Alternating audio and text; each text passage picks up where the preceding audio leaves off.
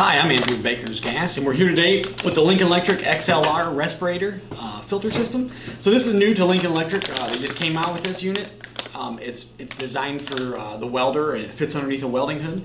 So in this video, we're going to go over the ratings, we're going to go over the fit test, I'm going to show you how to adjust straps, and then talk about pricing and all the items that you can get with this thing. So let's open up the bag. So it comes in a nice resealable bag, so you can store this filter back in the bag.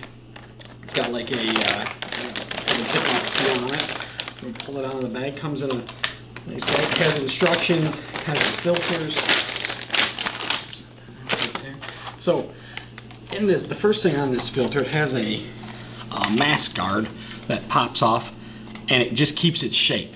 And you can put that back on after every use, but it just keeps its shape because it's a pliable like plastic. So first things first, it comes with two filters. You can get these filters replacement, and how often should you replace them? I guess it depends on the environment that you're in. If you're medical field, probably not as often as you would be in the welding field. So it is a P100, so it is a 99.97%. It pulls particulate out, and I will show you here how to replace these filters. So they just twist on, and there is a little chevron right there on the top, and then it correlates with that chevron right there, and you just line those up, and then you just twist. Now it is kind of at first it is kind of cumbersome to twist those in, and you think you're gonna break the thing, but they are tight and they are sealed, so they got a nice seal around the edges there, and they just pop in and you just twist. Oh, and it goes like that. So another feature on this unit is it's got this front I guess it's a holder for this valve here. So you twist it to unlock, pulls out, and then that valve right there. So when you're cleaning your filter or anything like that, you can pop that off to clean that. And it twists. They put some high vis or reflectors on there for job sites and things like that. So let's try this thing on here. So it kind of came up twisted here. There we go. All right. So it's got your halo cradle for your head, and then it's got around the back of the neck strap. So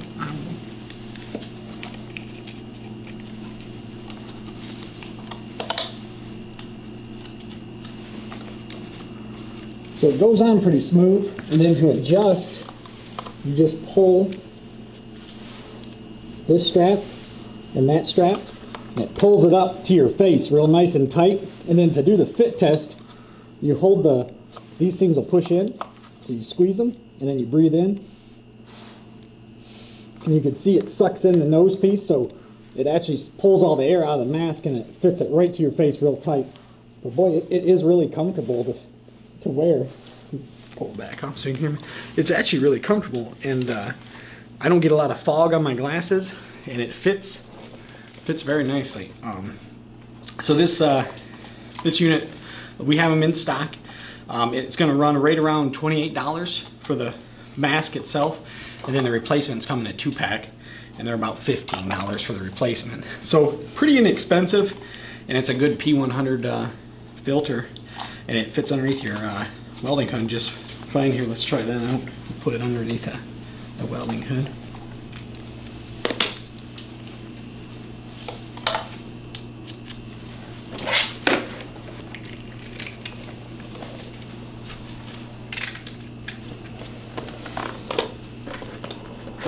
Fits right underneath there, and I mean I still got visibility. I can still see, and it's pretty nice. Fits under there pretty tight. It does kind of hit the front of the mask, but I'm sure if you adjust your helmet, it'll probably sit just out just enough, and then you can pull that mask down. Yep, and that's nice. It fits. So it's designed to fit under any kind of welding hood, and it is made for the welder. Well, no, it is a pretty nice mask. The only thing, I mean, it fits really nice. I just, if you're not used to wearing a mask, and I don't typically wear a mask, but I'll tell you what, that thing, it fits nice underneath your welding hood. But I like it. Any comments or questions or anything? Now this is a medium size. They come in large, and medium and small.